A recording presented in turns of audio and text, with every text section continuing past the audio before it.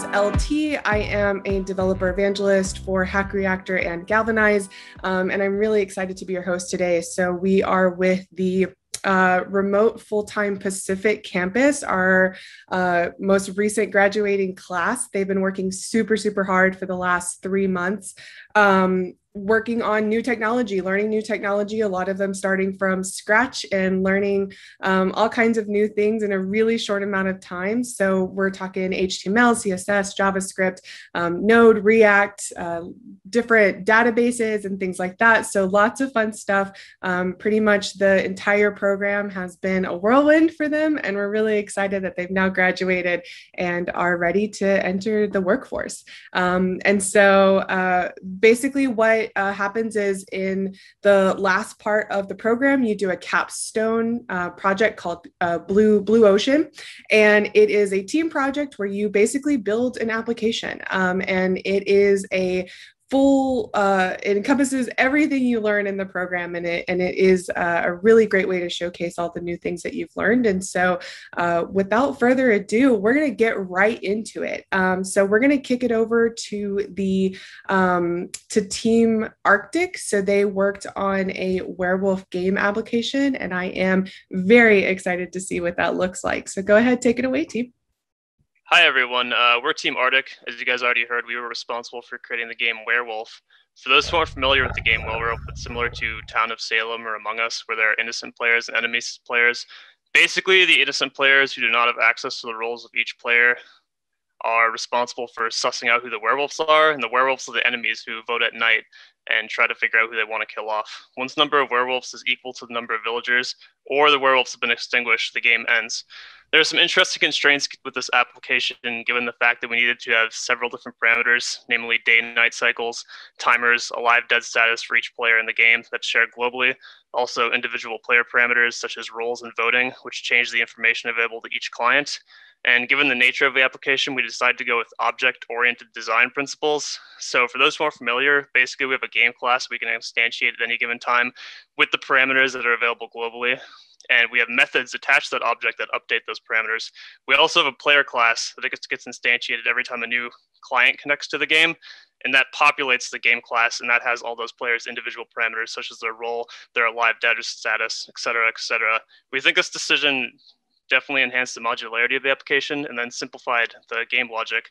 I'm going to pass it off to Chris so he can talk a little bit more about that. Hey everybody, my name is Chris McVeigh. I was on the team for this that was primarily tasked with creating the game logic and the basic game loop in the back end. So what I'm going to do is I am going to walk us through a very short demo of the game and talk a little bit about what's happening in the back end. Right? So this is deployed to AWS, Amazon Web Services. So this is available to everybody. If anyone wants to play a game later, message one of us. We'll send you the link. We can all play. But I have it here with 7 instances open, so we have 7 players in the lobby. So to give you a real quick version of what's going on before we get into the game, essentially what's happening is there's the game state that Alex was talking about. All the players get put into that game state, and that game state gets passed around between 4 different places. One is the lobby. That's where we're at right now. The next place it's going to go to is the pregame. That's where everyone gets to see what their role is, werewolf, villager, whatever. And then it goes to the game loop, which is getting passed between the day phase and the night phase. And really what's happening is the back end, the server, is updating all of the game information and sending that game state out to the front end clients, which is rendering the whole game. So let's see how it works. Once everybody's in, you press play. You get sent to the game lobby, where a timer is counting down for everybody. It's all synchronized, as you can see. Each person has a different role. This person's a werewolf. This person's a seer. This person's a villager. And this is the time when everyone gets a talk, kind of strategize, figure out what they're doing. You can see who is alive and who's dead in the current player list. Once we get to the night phase, then the werewolves are all voting on who they want to kill, right? They can talk to each other in the chat box here, which can only be seen by the other villagers. And you can see we're going from a day phase to a night phase. Once we're in the day phase, every single person gets to vote on who they think the werewolf is, right? And essentially what's happening is every time there's a new phase, right? The game behind the scenes is checking to see if the win conditions have been met. And if it hasn't, it just passes it to the next phase. And we go on and on and on. And so what's going on now is, as you can see, we're down to 1 werewolf and 3 villagers. People are dropping like flies because I've set the timer really fast for the purposes of the demo. And then on this night, there's only 2 villagers left. And so when the villagers equal the werewolves, the win condition will be met and the game will throw us into the end game, which is where we are now. And that explains the whole game loop. And I'm going to pass it off to Jonathan now. Hi, I'm Jonathan. I worked on login functionality, adjustable game settings, and game in progress logic. So let's take a deeper dive into the wonderful world of what the heck Socket.io is doing in these features. So for login functionality, the challenge was populating the list of logged in users that you see here across all client instances as they log in. So to accomplish this, I set up a series of socket emits and listeners. So on login, the client emits to the server the player name. The server then populates that list of player names that it has, and it emits this updated list to all of the clients, updating their rendered list of players. The same thing is happening with these settings, the settings up here on top. It works in the same way as React controlled components, but instead of changing an individual client's state on change, it's emitting these changes to the server, which updates its settings object and then emits that updated setting to all the clients, updating their states in their components. So after that, another challenge involved handling what happens when clients are logged in, or if a client joins in the middle of a game. We wanted to ensure that the game can run smoothly in either of these cases when the game starts. If a client is not on the list of logged in players, the server will emit to those clients that the game has started without them. The clients who are not logged in will then render to a waiting screen. And when the game is over, the server emits to all the clients, logged in or otherwise, that it's ready to display the lobby screen and it's ready for a new game. So overall, the main challenges with sockets is just setting up these listeners and triggering the emits at the correct times to keep all the clients up to date. Now off to Danny. Thanks, Jonathan. So yeah, my name is Danica, and I'm going to talk a little bit about the end game and reset game logic. And just like for everything else, 2 of the main things that we utilized here were Socket.io and object-oriented programming. So like we already mentioned, we had the game and player instance of a class that contained all the data required to have the automated gameplay and keep track of the progress of the game. And once the conditions for end game were met, this was checked on the server side. And so then the server would emit an end game message to all players. And based on this, the end game module is dynamically rendered. So if the players choose to reset the game object is then reset on the server side. And that changes all the alive, dead status of the players, the roles, the game status, etc. And so in the meantime, it saves the player login information. So if you want to start a new game, you have this saved in the players. And after that, the players, and including the ones that joined the game while it was in progress, they would be taken to the lobby to start a new game. And that would be briefly about the reset game logic. I'll now popcorn it to Irene. Hello.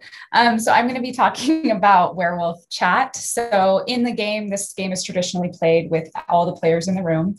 The players would close their eyes and the werewolves would point at who they were going to kill. So we wanted to simulate that werewolves would have the opportunity to communicate with each other.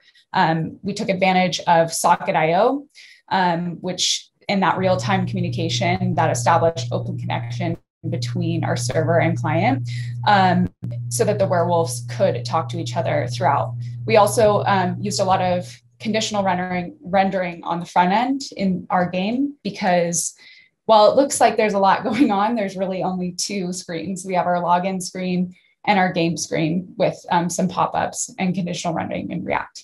And with that, I'll pass it off to Robert because he is our animation master. Hi, I'm Robert Strange. So just wrapping up here. I work predominantly on the front end and the styling. And then considering that the attention of the user would be split between the video aspect of the game and then the app, we wanted to make sure that the app had a really rich, tangible feel. So there's quite a few things that we added to achieve this effect. Namely, the day and night transposed image, it's absolutely beautiful. That was all Irene that found that one. And then the sun and the moon animations, which I built out of React Frame, or Framer-Motion actually. And yeah, this gives it this really really nice village feel, right? And then there's also things like the click sounds on all the buttons, as well as the growling wolf in the very beginning, which ominously follows your cursor. All in all, I think we came out with a really, really nice product. And that is our presentation. Thank you so much. Let us know if you have any questions. Thank you guys so much. That is extremely impressive. I am so thrilled to see this, and thank you so much for presenting it. Please, if anyone has any questions about this, feel free to ask the team. We just ask that you put it in the chat so that way we can read it off and make sure that everyone has a chance to see it and can answer to it. So if you have any questions for this team or any of the upcoming teams, feel free to put that in the chat. I have a quick question for the team. How did you guys decide who was doing what? That was actually probably the hardest part because there's so many fun things to work on. So, some of us gravitated towards some things naturally. I think like Robert has a real flair for front end design. And so he kind of decided to take the lead on that.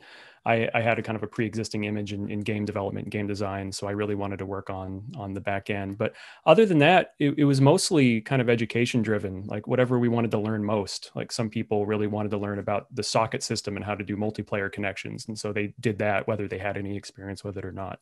So it's a mixture of those two things. Awesome. And a question from the chat, how long did it take you guys to complete it? Like realistically, we probably only had about 3 days, like 3 solid days of work on this. That's incredible and phenomenal. How were the graphics created? So you touched on it a little bit, Robert, but when you were creating all the animation and things like that, can you break it down for someone who maybe hasn't had any coding experience? Yeah, absolutely. So I utilize a library called Framer Motion, and it's really nice. So a lot of different libraries, they typically, like for simple animations, it's duration based, right? So it's like 1, 2, 3, 4, and that's extremely unnatural. Like nothing in reality moves from position A to position B with perfect acceleration, right? So I utilized what's called a spring type duration. So instead of simply starting at a pace and continuing through that all the way through, they start off slower, gain some momentum, and then typically overshoot and bounce back. So it just gives it a bit of a more realistic feel to it. Thank you very much. Is there a max to how many people can join the game? No max. Wow. Are there the only real limitation is if you have too many people, it might get a little unwieldy communicating and talking to each other, but there's no technical limitation. The only technical limitation we found was Socket.io can supposedly support up to 2,000 players. Did you test it? No, we did not test that number. Got it. Yeah, no problem. Yeah, we mocked a bunch of players. Sorry, I was just going to add, I think we got up to like 50 that we put in there, and that seemed to run, but we haven't gone beyond that. Yeah, that's awesome. I would just say good luck playing with 2,000 players. I think that would be absolutely horrendous, but glad to know that it could support it if you wanted to. Awesome. Well, if there are no other questions, then we'll go ahead and move on to Team Atlantic. Just for everyone, if you have any more questions, definitely put them in the chat. And then if we have some time at the end, we will get around to it once everyone has gone through. But we want to make sure and give plenty of time for all the other teams to present. And so if we need to come back to any questions at the end, if we have time, we totally will. But yeah, let's go ahead and move on to Team Atlantic. Take it away. Good afternoon. We are Team Atlantic. My name is Tom Matson. I was the project co-lead along with my teammate Kyle. You meet him here in a little bit. And this is Help Me Out. So Help Me Out is a community-driven, social media-based project, tool, and resource sharing platform. It allows users in a community to share whatever home project they are working on and also select if they are in need of assistance. Likewise, if you are an expert in your area and you wish to help people out, you can see which projects need assistance and see if you have tools you can lend them or just want to lend a hand. And users can message each other directly to give or receive assistance. Users can also be endorsed by other community members and reach an expert status. And that's how you would know that's the person to reach out to, because a bunch of people in your community agreed with that. And our application is also location based. So you will only see projects and experts in your direct neighborhood. And to sign in, you hit this little continue with Google button. And with that, I will pass it to Timothy, who can give you a little more information on that. Hi, I'm Timothy, and I was responsible for authentication and routing. So authentication was done using Google OAuth. And if we click the button here, it will then route us to the main feed. And for routing, I used React Router, which listens for paths and renders a particular component. And then I also use history, which is an object that I attach to my app's prompts. So if we click different paths here, we can see the paths changing on top URL, and then the component on bottom will change depending on the path. But a big challenge I faced was getting the app to reroute after successful authentication, because the app has to change paths without anything being clicked. So I did this by pushing the path as a string to the history object, which my router then listens for and sees the change, and it'll render the corresponding component. So now I'm gonna go ahead and pass this off to Kyle and to the main feed. Thank you so much, Tim. My name is Kyle Johnson. I was responsible for this main dashboard here, not the individual cards, mind you, but the overall structure of the page, the application, as well as the filtering functionality here. As you can see, we have our main home feed, which lists projects that you can assist with, as well as tools that you can that you can get from others in your area. We can filter via projects that you can give help to, tools that you can receive help from, and of course, if you've marked a project as your favorite, it will appear in this list as well. My primary challenge in all of this was actually balancing the demand of the front end with the supply of the back end. I had to shape data as it was being given to me into what was necessary for each of our cards here. There was a certain point in the process where I realized that we needed user data, such as profile pictures and usernames associated with each of our entries. But currently all we had at that point was project data, such as descriptions and names and tools. So I was able to render some dummy data and pass that along as necessary, and meanwhile go and talk to the people on the back end and request that API calls return something else. And in that way, I was able to maintain a solid grasp on the application as a whole and keep everyone moving forward efficiently and in a balanced way. With that, I'm going to pass it off to Edwin to talk about the individual cards in our feed. I appreciate that, Kyle. Hi, my name is Edwin, and I was responsible for creating the components that would populate the feed section of the app. My component's role is to display relevant information about the projects or the tools, as well as offer up some interactivity. Here we can see that the project or tools name being displayed, as well as you can see the project's description and the project owner's name and their handy score, which changes based on their handy score rating. Of course, we also have the upvote and downvote button, the upvote for when you like something and the downvote for if you don't. Then we have the favorites button for if you really like something, and then we have the messaging and the report button. And with that, I'll pass it up to Michael. Awesome. Thanks, Edwin. Hi there, I'm Michael Barton, and I was mainly focused on the chat and inbox features of our application. Our main feed features message buttons that, when clicked, bring up a live chat window to communicate with other users in real time. The app also includes a dedicated inbox to see the current user's message history and send communications to users who are offline as well. I had one significantly larger technical challenge that I worked through for this project. I implemented the messaging feature based on an external library named Talk.js and needed to find ways to add additional functionality beyond what was initially provided by the package. Some control options were made available for adjustment, but I had to be clever about my manipulation to achieve an enhanced user experience for our application.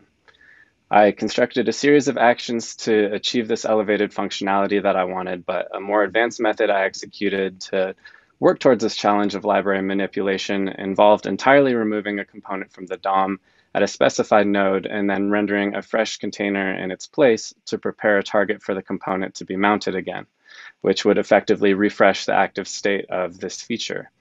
So I utilized the React DOM unmount component at node tool to safely remove the element that I needed to reset.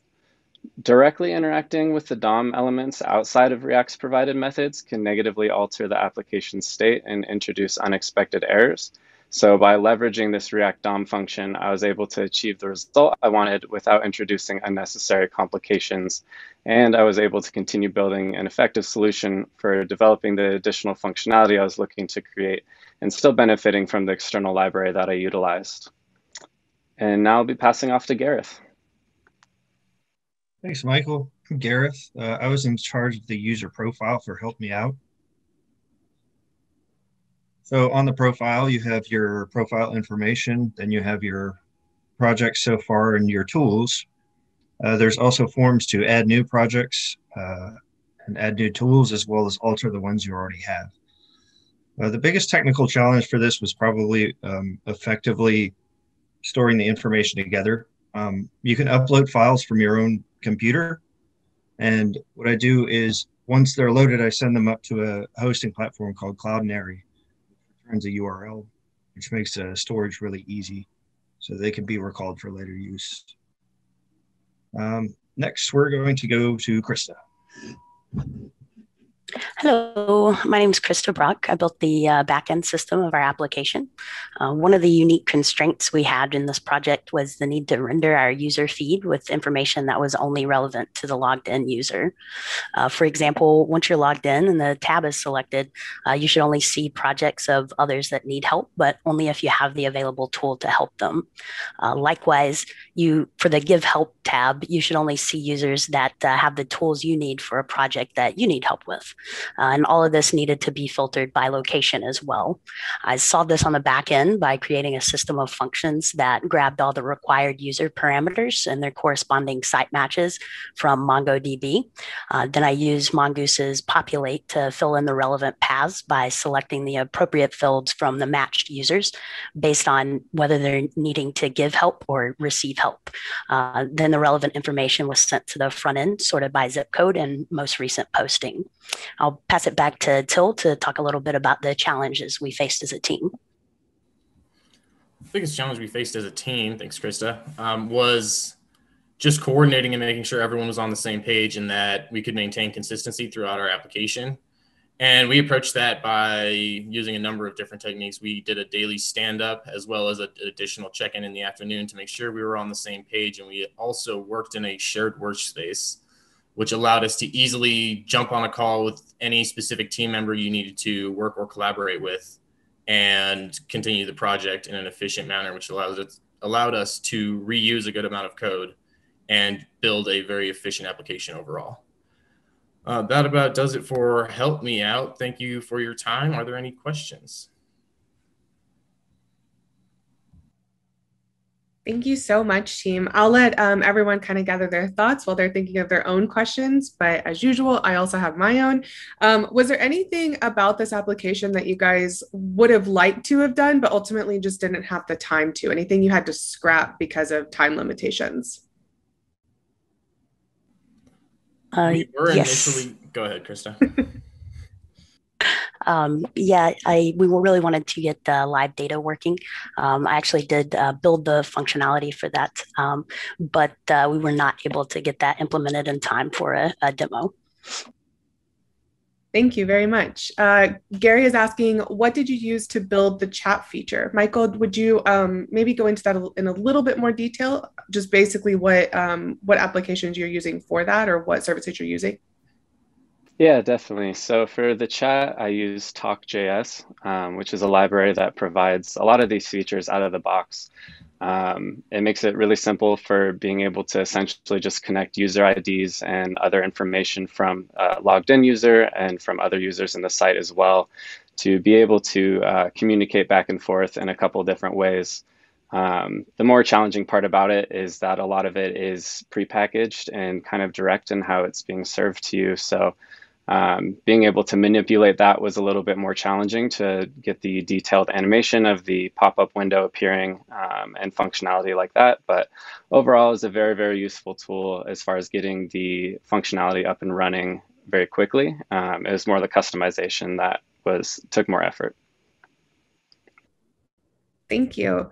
And Taryn is asking, is the talk.js data stored in the database? Ours is not currently stored in the database. That is functionality that is possible, absolutely, but it also includes storage within their own database on the talk.js side, so you can log into your account online, and that's where a lot of backend adjustment is able to be made as well, is in those settings in your talk.js account. Thank you. I also have a direct question. In terms of working as a remote team that presents its own challenges, what was your preferred method of collaboration throughout the day as you were working through this? So we worked in Discord for the most part, which their call functionality is just pretty on point for that. We could, you can just jump into a call and mute it. And if you need someone, you can just unmute and be like, hey, I need something. There's also messaging, which allowed you to really easily ping your teammates and just jump into a call. That's great. To add on to that, I think it was useful to simulate a real quote unquote work environment, or a live in-person one where you can be available as necessary. Got it. So even though you guys were working separately and on separate things, you were pretty readily available to each other as if you were sitting next to each other. Awesome. Correct. Thank you so much for running through those questions with us. Again, if anyone has any additional questions, we will definitely get to those at the end. So just keep throwing those in the chat. Thank you, teammates, for answering in the chat. That makes everything a little bit smoother and probably a little clearer. So let's move on to Team Pacific. Take it away.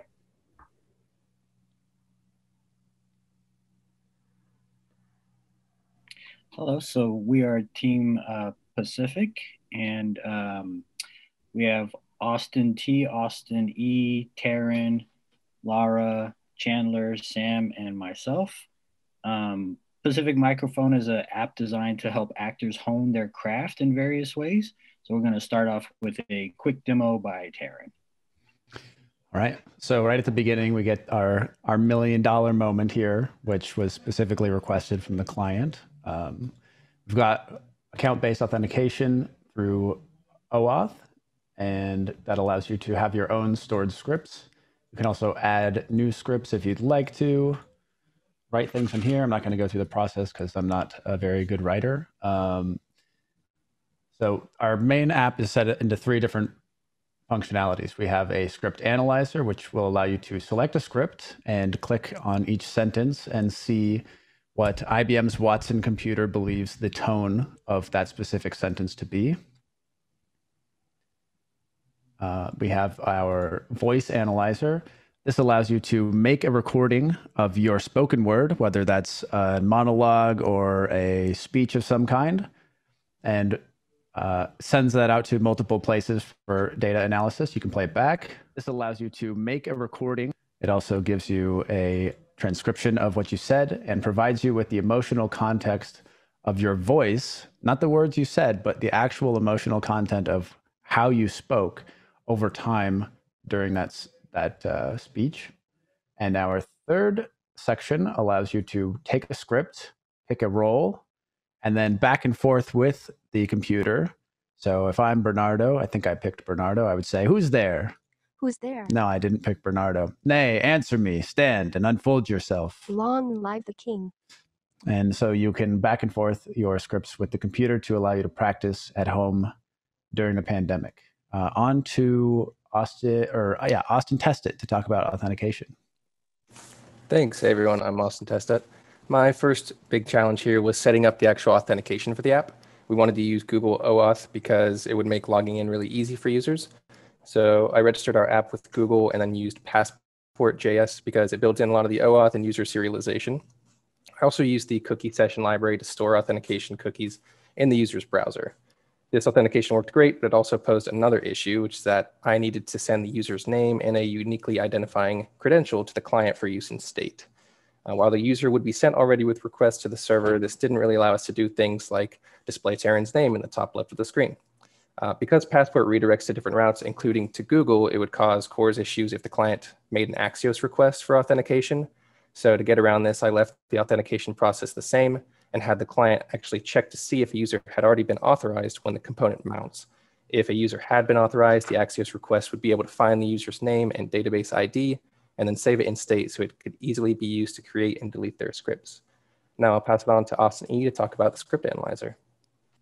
Thanks. So I worked on getting the script data provided by the user into the various forms that the app needed. And this was an interesting challenge because several parts of the app needed the same data, but in different shapes. For instance, the live practice part of the page requires a character list so that we can create a drop-down menu where the user can select which character they'll be playing. Whereas the script display needs the script split into chunks based on the character and the chronology of the script.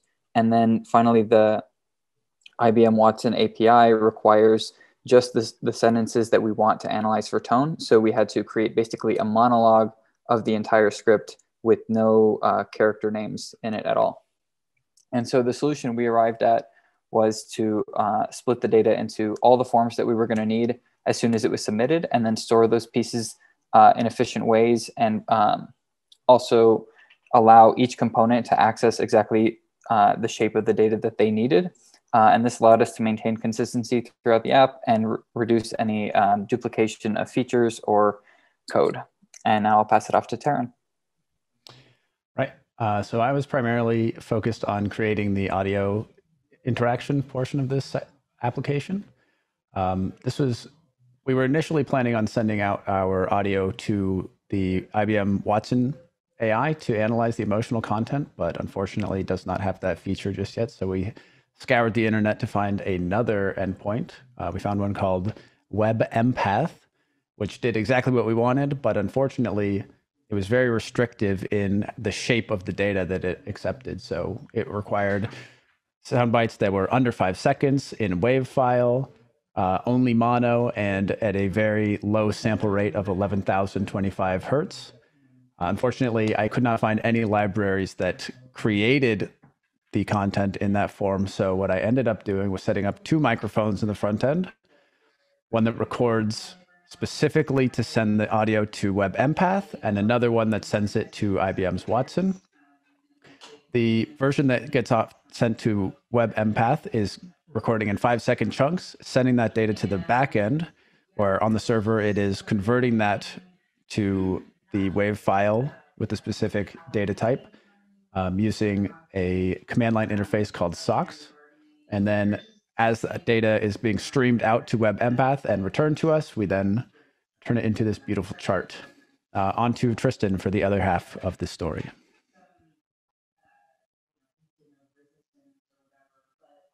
I think Tristan might be frozen. He just said that his computer just died, actually. All right. Well, then on to whoever is after Tristan. It's me. Hi, I'm Samuel Cho. I worked on setting up a live practice section using Watson API. The challenge I faced was to save audio files for script talking blocks in order and make user can access audio files. To implement this feature, I first had to run API calls synchronously for multiple text. Then I made an array of invocation API calls, which save audio files and returns file path in the order of talking blocks. Then promisify the array so that all the API calls can store the audio file synchronously. As a result, the server is able to send the array of file path to the client as a response. And to make users play audio in the browser, I used the audio constructor, which takes a file path and returns a new HTML audio element that can be used off screen to manage and play audio.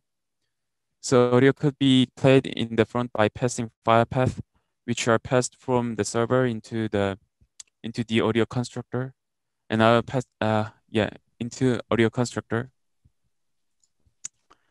And I will pass it up to Chandler to talk more about live practice section. Hey everyone, my name's Chandler. I work together with Sam on the live practice component. Another challenge we faced was that when playing a Watson generated audio clip, we wanted the corresponding talking block to be highlighted and also to be scrolled into view for better user visibility. And we did this by using React. And in order to handle the highlighting, we needed to differentiate the current audio clip that was playing from the rest. This was accomplished by having a pointer value in state to keep track of the index of the current playing audio file within our audio constructor array that Sam mentioned previously. We would then pass the pointer's current value to the dynamically rendered talking blocks. And by using a ternary operator, we would then add an ID that we called highlight, and that would change the CSS for that specified talking block to be highlighted if its index matched the pointer's index or the pointer's value. To add scrolling into view, we use the document function getElementById. What that does is gives us an object representing an element specified by a given ID. So in this case, we would give it the ID highlight.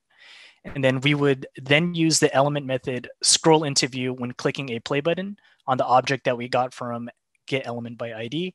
As the name implies, scroll into view would scroll the specified elements container into a position that's visible to the user if it was not already.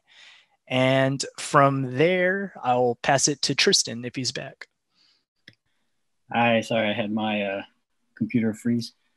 So one of the challenges that I faced was, to take the large audio recording and turn it into text. So after the user makes a recording, we get back a blob URL, which is just a DOM string that points to a URL that represents a buffer that represents the recording. So IBM Watson needs an audio file. It can't use a blob URL. So the challenge was to get a file from that blob URL.